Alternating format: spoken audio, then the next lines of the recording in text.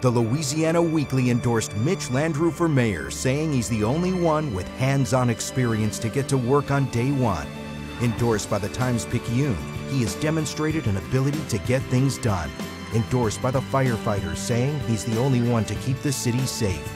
Endorsed by the Gambit Weekly, he's what the city needs right now. The city of New Orleans has got to get it right this time. And the only way we can do it is by coming together, being one team with one fight, and speaking with one voice. That is it.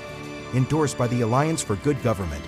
Endorsed by community leaders all across the city. When Mitch announced that he's running for mayor, people started coming together because people got excited. I want a mayor who's going to focus on crime, who's going to focus on education, who's going to focus on jobs. Mitch has the experience to get the job done. He's been in the trenches. That's my boy, Mitch Landrieu. I'm voting for Mitch Landrieu. I'm voting for Mitch Landrieu. I am voting for Mitch Landrieu for mayor. For sure, I'm voting for Mitch Landrieu.